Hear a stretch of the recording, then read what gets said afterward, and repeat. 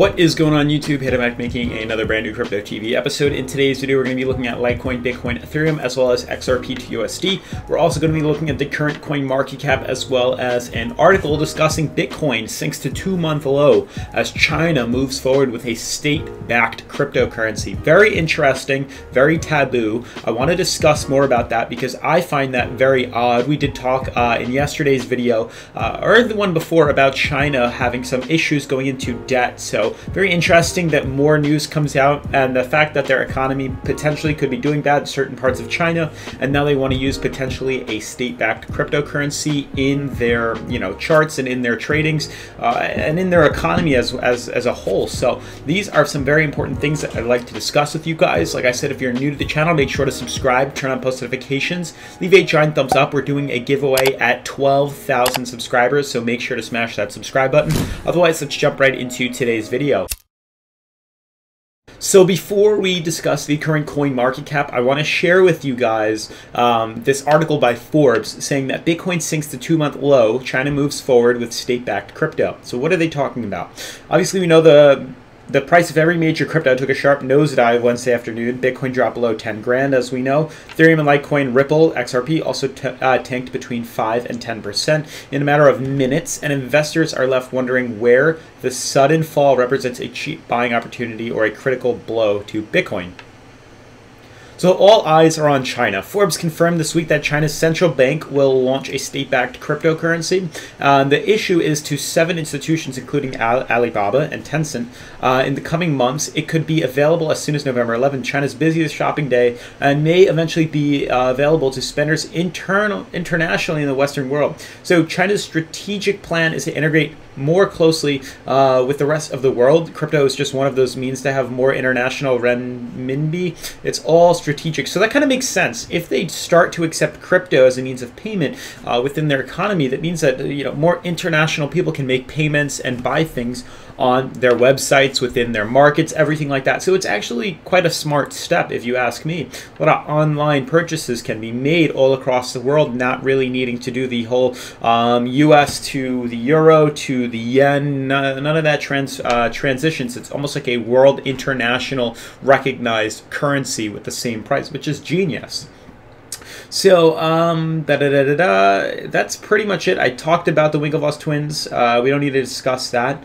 And then it says the Hyperledger elsewhere. So I think that's it in terms of news in regards to China accepting cryptocurrency. Very interesting. Obviously, if you guys have any more news on this coin, or specifically, sorry, on the Chinese or China's government, the Chinese government accepting crypto and making that its, state-backed crypto, definitely let me know down in the comments below. I do really quick want to share with you guys this website right here. So this is superorder.io. I've been hanging out and checking it out for a couple of days now, and I did share it in I think it was yesterday's video or 2 days ago. I made a video 2 days ago and included superorder.io.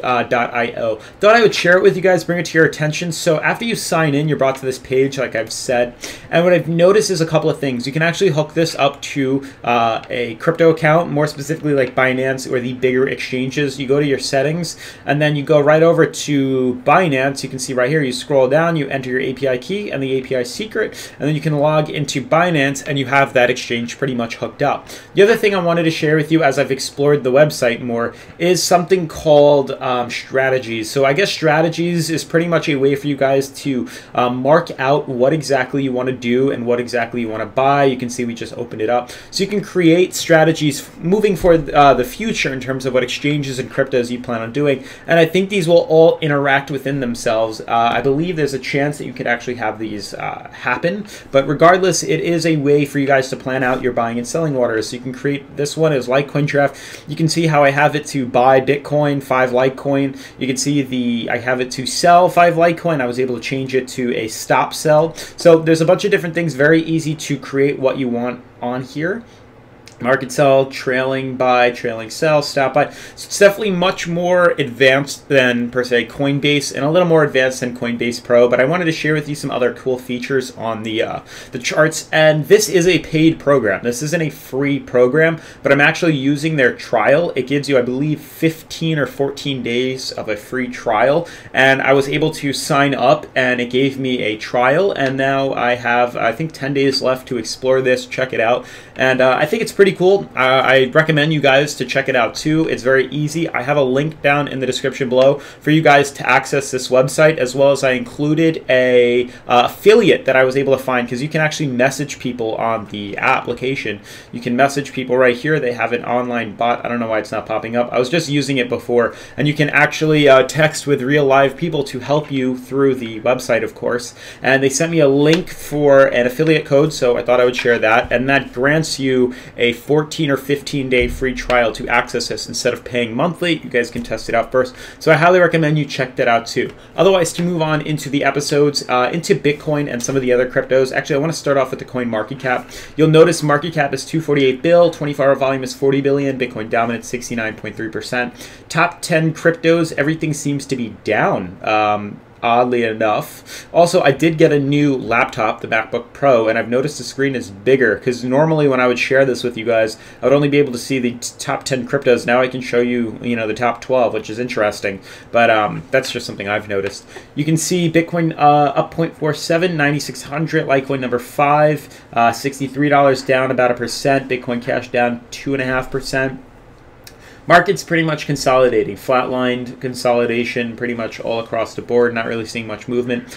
Bitcoin, once again, broke bearish from its beautiful symmetrical triangle, and you can see it's being withdrawn or held up on its support right here where the high-low middle moving average is. The interesting and kind of nervous part for me is the fact that we just had a death cross within Bitcoin. Bitcoin just crossed over. You can see the red band is crossing over the green, indicating more of a bearish flag. So I'm paying it close attention. This bear market may not actually be over, and we may be experiencing some more retracement, which I know obviously we don't want to have, but the more retracement we have, the bigger the upside we can have too. So very odd to see that we're now starting to see that death cross. So, keep your eye open. We may start to experience some more retracement before we see some upside. Same thing goes with Bitcoin. Ethereum. Ethereum is seeing more of a downtrend and a withdrawal than Bitcoin is. Bitcoin at least has a support and had a green candle, while Ethereum is pretty much just plummeting down to lower levels.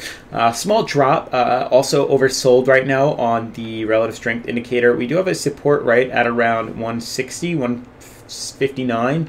You can see right here where that comes into contact, and it looks like we're trying to head down to that level. There is actually a support right here that we're at. I'll add that really quick. You can see what I mean as I zoom in. You'll notice right here how we've had this act as a support in the past, and we're currently, having that same thing react right now. So very interesting. We're in a smaller channel, but for the most part, once again, consolidation. We are bottomed off. We're below the high-low MMA, so I do anticipate some consolidation to the upside soon, eventually. But right now, we do have. It's pretty much a waiting game. We have to wait on the coin and wait and ride out this consolidation. Lastly, Litecoin, before we jump onto Bitcoin and wrap up today's episode. Litecoin, within a major descending wedge that is opened right now. It's not a closed descending wedge like XRP is, which I'll share. You can see how these are widening and they're more open. You can see for the most part that we do have some support on the right here. Although it's very interesting because I kind of see some sort of like smaller channel. It's hard to really capture, but maybe something like this. I'll make this red too, but maybe something like that where we're having this smaller channel here. We have support here, resistance, and then support again. We're kind of getting stuck in here as we consolidate lower, but we do have a support to retest, which is unfortunately $60, and this may be the rock bottom due to the fact that we are actually extremely oversold right now on Litecoin's daily. We may use this as a crutch and a support because we are getting really far away from this RSI, or sorry, the high-low MMA, and the more chance we have of upswinging all the way back up to now $88 to $100 this zone. I'm really looking for that swing in the very near future. Lastly, to wrap up today's episode, XRP, which has a descending wedge as well, or a descending triangle channel, you can see that this does have an endpoint right around here, and you'll notice this does, have a support and resistance similar to an open descending wedge. You can see resistance up top here, support up at the bottom right here, and you'll notice it all gets funneled down into a trend line that ends right at around 23 cents. We are extremely oversold right now, and for XRP I was calling more of a bearish downtrend because we have yet to see any sort of significant break above the uptrend right here, but at some point we will find a really strong support, and once we hit the support, continue, we should anticipate some sort of swing, like I said, similar to Litecoin. So in this zone right here is where I'm anticipating. So anywhere from 32 cents up to 35, which is a pretty big jump considering the coin is only 25 cents. Otherwise, guys, that's going to sum up today's episode. If you're new to the channel, make sure to subscribe, turn on post notifications, leave a giant thumbs up, and I'll see you in tomorrow's episode. Peace.